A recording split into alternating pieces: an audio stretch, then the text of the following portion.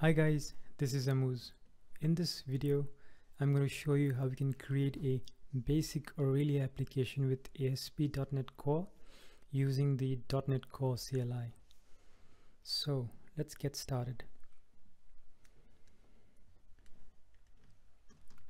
I have my Visual Studio Code open and I can create a new .NET Core application using the CLI with the command .NET new.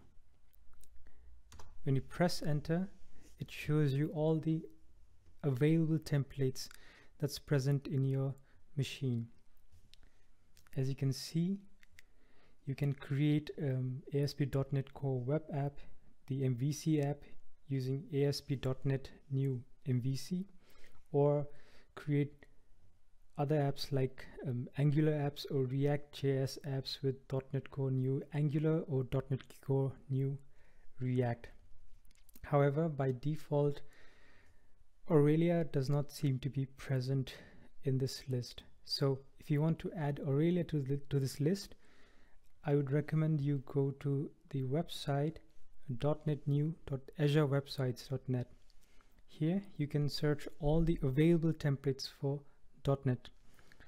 Let us search for Aurelia. And we get this result, ASP.NET Core with Aurelia. If you click that, the site provides you with a command line instructions to install the Aurelia templates.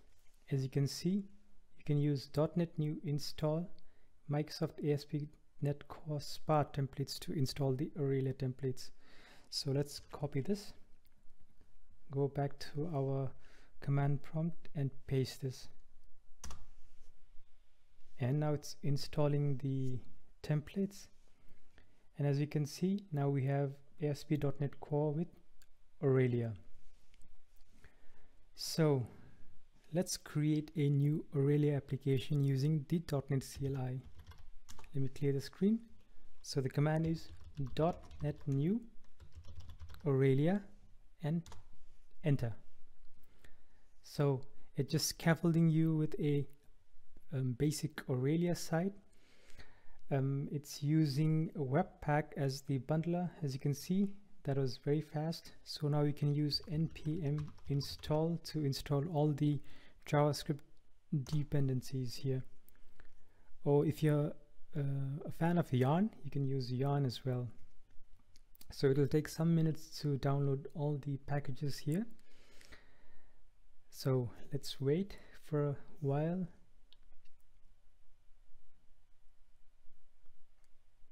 Just remember while this is installing that the .NET new Aurelia command created a ASP.NET Core app with the MVC controller for a ASP.NET Core backend with Aurelia as the front end Spark template.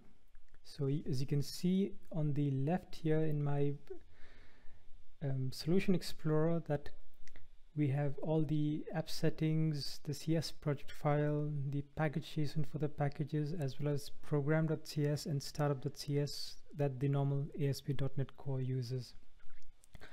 It's using TypeScript as its language. So you have a TS config as well as the Webpack config files for the app as well as the vendor.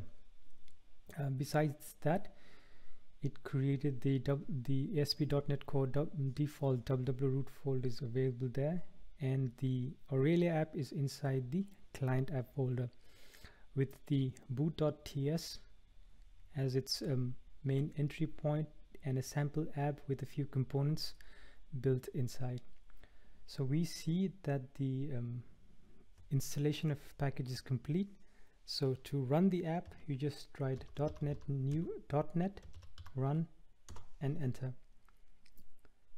So what this does is it restores all the NuGet packages, then it compiles the Webpack bundle for in the development settings, and then runs the web server.